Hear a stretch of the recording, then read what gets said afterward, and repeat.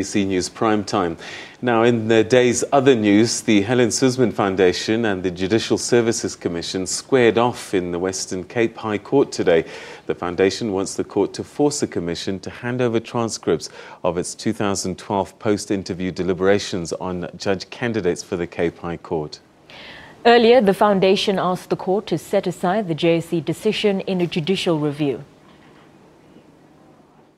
The Helen Suzman Foundation says there's a glaring omission of the all-important private deliberations, which is crucial for a proper review. The foundation wants access to the deliberations to prove suspected unlawful preference of black candidates over the white counterparts. What initially happened is Advocate Gauntlet was nominated for a position. He applied, he went through the public interview process. At the end of the public interview process, the JSC went away and in private made their deliberations. The result came out which said that Gauntlet wasn't going to be nominated.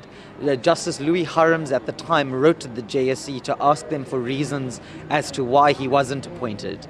In their reasons, they used that phrase, to appoint two white men would do violence to the Constitution.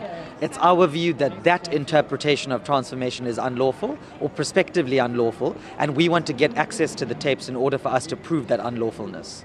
The JSC argues that it has handed the foundation the reasons for its recommendations as compiled by Chief Justice Mogoeng and has released all other records required. The Commission insists the deliberations will remain private and confidential unless the court decides otherwise. The JSC has declined to comment at this stage. Justice Andre Lagrange has reserved judgment. Lucano Kalata, SABC News, Cape Town. The ministerial committee set up to probe the eviction of nearly 800 people from Sanral land at